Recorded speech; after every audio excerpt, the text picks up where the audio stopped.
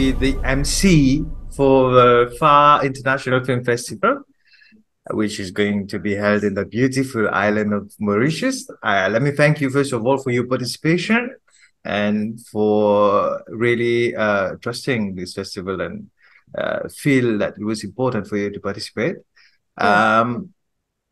In 2 words, introduce yourself. Hi, my name is Renee Garcia, and I am the director and producer and writer on the film Receding, the short film. Okay, let's talk about your film. Where did the inspiration come from? How did it all start? Well, the story is actually based on a true story. So it's actually the life of, and our actress Sofiya Novostrova is actually the real person who actually went through the experience. So between her and her mom, we wanted to tell their true story of what it's like in the child's perspective eyes of having alopecia. Okay, so yeah, that's a very sensible topic, but you chose here, and I'm sure it's going to help and inspire a lot of people. We feel very proud to really show this movie. So, is that all, or you have other projects in mind that you're working on? Well, I'm actually Receding and my other film, Immigrant Mother, is both nominated at the Chandler Film Festival coming up. So I have a double. Congratulations. Thank you. Yes, and then Immigrant Mother is stars Crystal Fernandez from Ted Lasso. If you've ever seen that, it won 20 Emmys last year. And Oh, so nice. he stars in that one. And yeah, so I have that going. And then I'm attached to co-direct 2 features next year, one called Don't Take My Life Away and another film called I Want a Husband. Okay, looks like you have a lot going on. Um, can you just, for all the filmmakers, especially independent filmmakers that are out here struggling and striving to get their movies done, to get their film done, you have a message for them? Yes, write from your heart, create stories from your heart because you will succeed. Don't make movies because you think you're going to appease other people. Make them because you truly, genuine think they're a good story. Never give up. Go out there. We're independent filmmakers. Go on Instagram. There's lots of film programs. There's people who are giving grants that will fund short films. And just make connections. You never know who's around you. There's lots of people who don't even work in Hollywood or make films. And if you say, hey, I want to make a film about this, you never know. Someone might be like, hey, I'll put some money into it. And then everyone wants to be a producer, right? So then you say, yeah, you can be a producer of my film. And this is my first time. Valentina, she came in as an executive producer. It's her first time producing, and she just won Best Producer. So you never know when you bring in producers. So never give up. It is hard, but it's worth it at the end, especially when you have beautiful film festivals like you and it plays on the big theater and you're like, wow, I did all of that and I put all that together. It really is worth it. It makes you want to keep going out and making more films. Oh my God. Thank you, Renee, for all these nice words, and keep the spirit, keep shining, and thank you for everything. It's been a pleasure talking to you, Renee. And yeah, so best of luck. Thank Thank you. you. Thank you so much. Okay, Bye. take care. Bye-bye. Take care. Bye. Bye.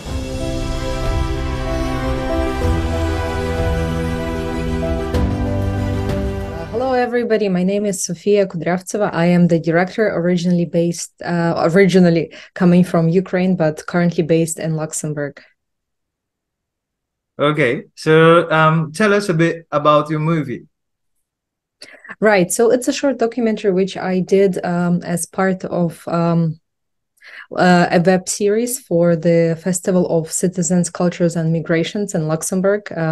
It was commissioned by a non-profit organization to promote artists and promote and kind of toggle the subject of migration in Luxembourg, because here it's a big deal, I think, because around 40% of people living in Luxembourg right now are foreigners, expats. So only a small percentage, I mean, compared to other countries, are natives, which is very interesting. I think it's a big subject here. So this is why I did this, and that's the film basically. It's a story about an artist, Uyi Nosa-Odia. He's a wonderful person, and he also had his own journey with immigration. He's originally from Nigeria, but he had traveled a little bit, and right now he's in Luxembourg, and he's doing great, which is important for me, which I was really happy, because I was a bit cautious when I heard about the project, because I don't like to make these very sad stories. I actually really like to make something positive, and I didn't want to present his story as a story of a victim, or a story of somebody who struggles and there's just suffering and life is so hard. And actually, when I met Uyi, I was pleasantly surprised, because he's such a positive person, and he's also very successful, which I think is important to tell a story of somebody who moves abroad, and then they don't I don't know, they don't end up in a shelter, or they don't they aren't ostracized, but they just become part of the society and live a happy life and fulfilled, and in every sphere. So he does his art, but he also works, and he helps people open their businesses, and he has a very great girlfriend, and they bought an apartment recently. So everything's working well for him, and yeah. So all is good, yeah? Yeah. So Sofiya, let me ask you, what is your message through this movie? What are you trying really to let the world know through this movie? I know you've been very clear, but is there anything else that you would have want to? Is there what's the main message behind the movie? So I would say it's like this, because it explores a little.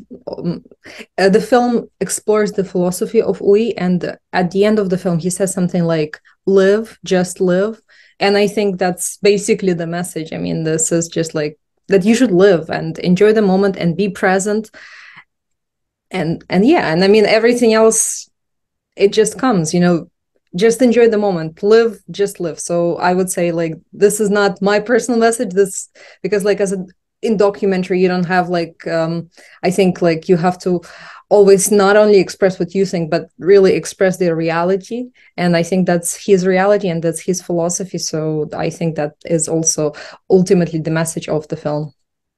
Do you think the movie has done its work? It has its impact on the general society in where you are, and eventually in the world. Do you think it has had its impact?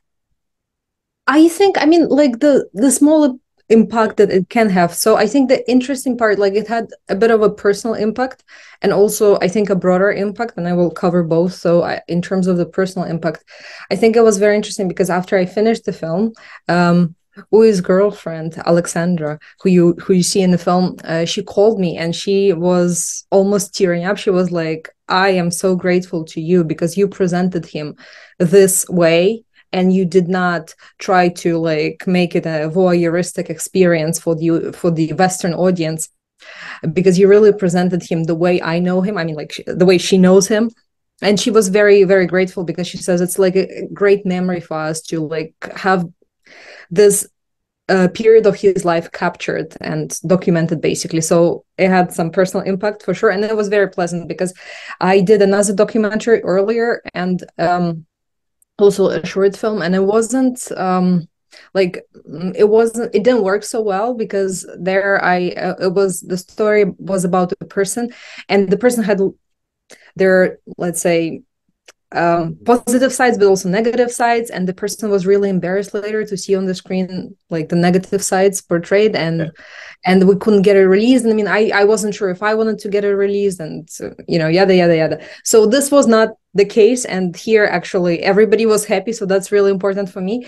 And the broader impact, I think, which is interesting, is that I sent it to a few festivals, and it's been accepted to a few festivals in Africa, and I think it's really interesting that it was there was so much interest for this film in Africa, and I think it's really good for people to see how a person coming from Africa can live and feel in Europe, because I know that some people are maybe considering immigration, and I think it's really interesting to see somebody who already made it in the West, because also I think a bit like from the Ukrainian perspective, because right now there's a lot of people in Ukraine leaving Ukraine or who already left because of the war.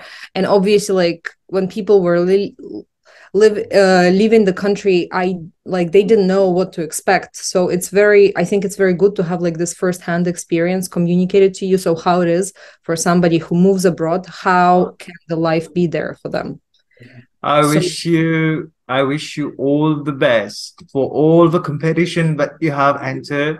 I hope your movie do great. I hope the movie gets worldwide recognition, because it seemed to be a very wonderful job that you have done. I've been able to go through it a bit. So I wish you all the best for your movie. So now, Sophia, is there any special moment but you want to share with us during the shooting, when it was going on? Is there anything special that you want to share with them? Any experience, anything that happened that touched you during the shooting moment? Yeah, sure. I mean, I think like the most maybe like interesting but also difficult aspect of the shooting was that we had to go through certain trauma in the past, and that was the reason why he had to eventually leave Nigeria. He talks about it in other interviews online, and there is like information about this online.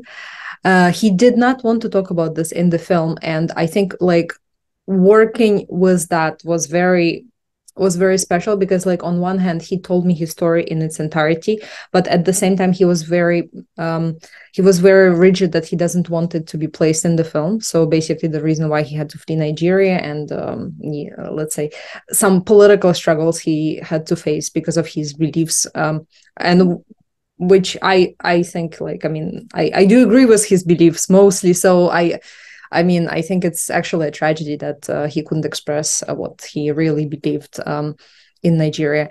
But yeah, in any case, so he really didn't want to talk about this experience in the film, because he thought that like and I agree with this, that he is so much more than like a certain incident that happened in his life. And he's a person, and he's a versatile person.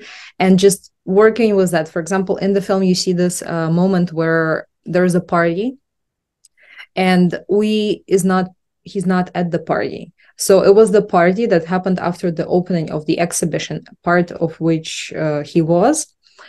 And there was a DJ, and like we didn't know. I mean, we came to film it, and we had no idea that there would be a party.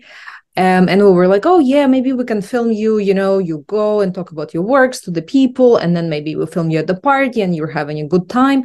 But then what actually happened was that there was like a techno music, and techno music has a lot of bass, and he cannot listen to bass because he had a trauma, like and he like he gets some kind of like how do you call it, like a post-traumatic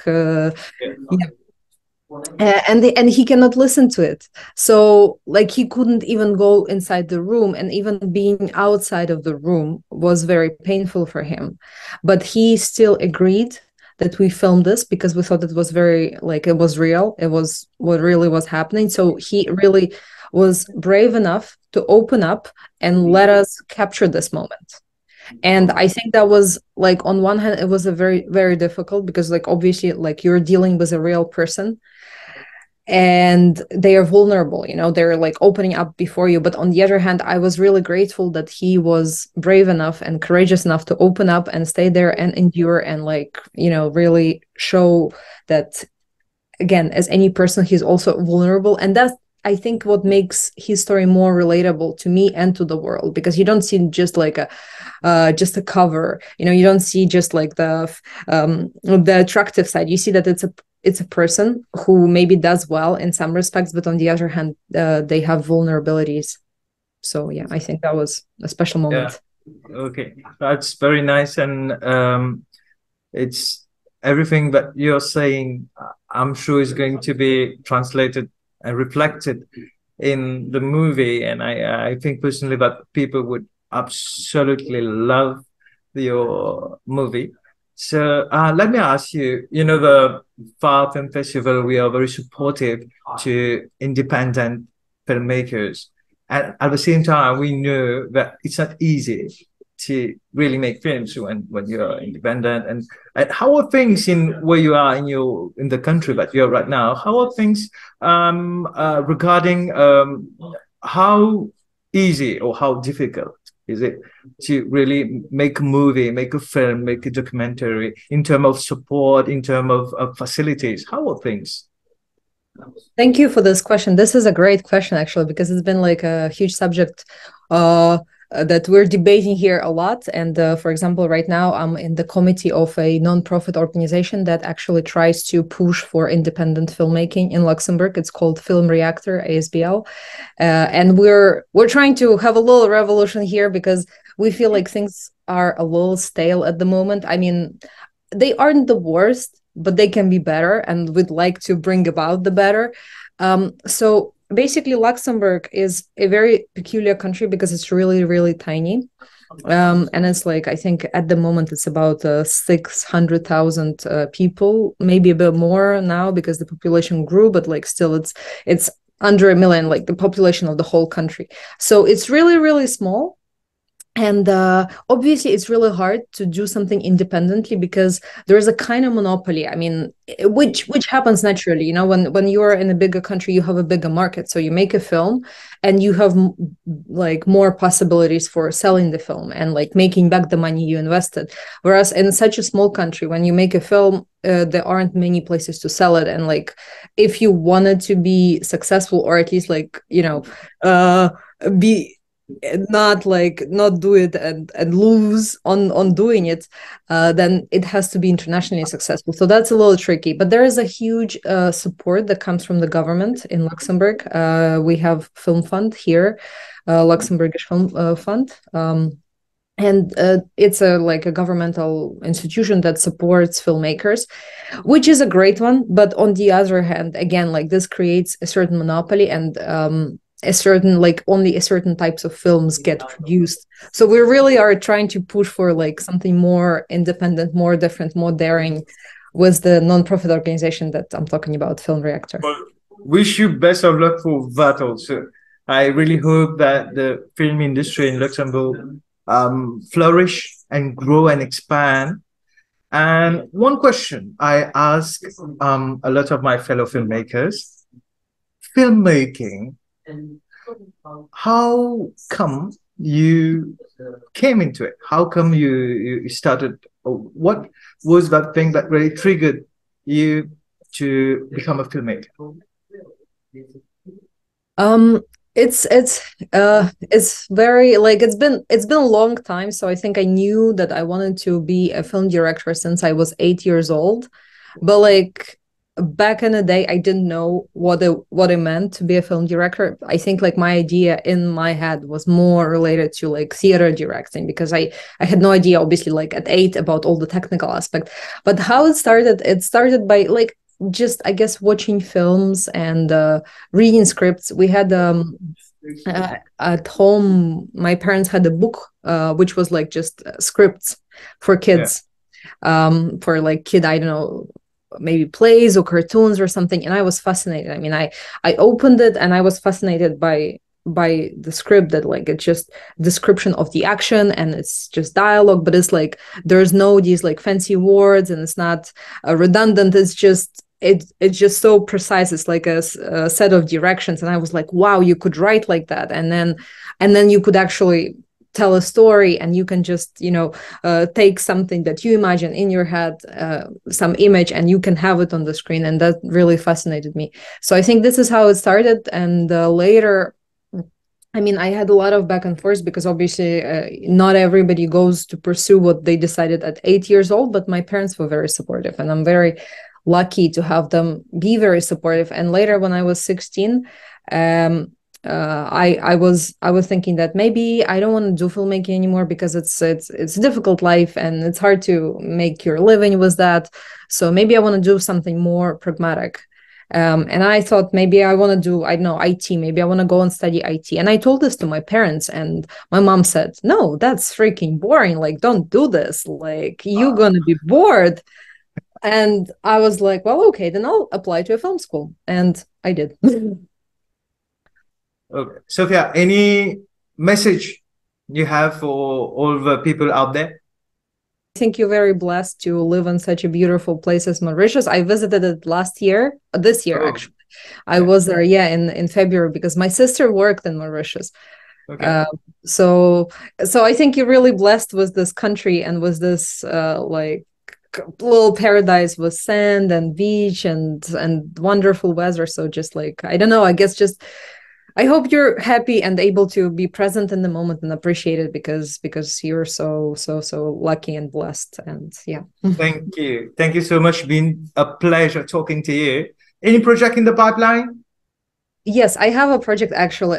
It's a TV series, like a web series maybe. So and it's called Successful Success, and it's gonna be set in Luxembourg. And we started like some preparations already, but it's like a TV show slash web show. I don't know because like there's no TV anymore in the real sense. But yeah, and it's basically a show about the expats hustling for money in Luxembourg. So Okay. yeah, but like in a funny way, you know. So we all here at the Far Film Festival wish you best of luck for your upcoming project, and thank you again for giving us your time. Thank you. Thank you very much.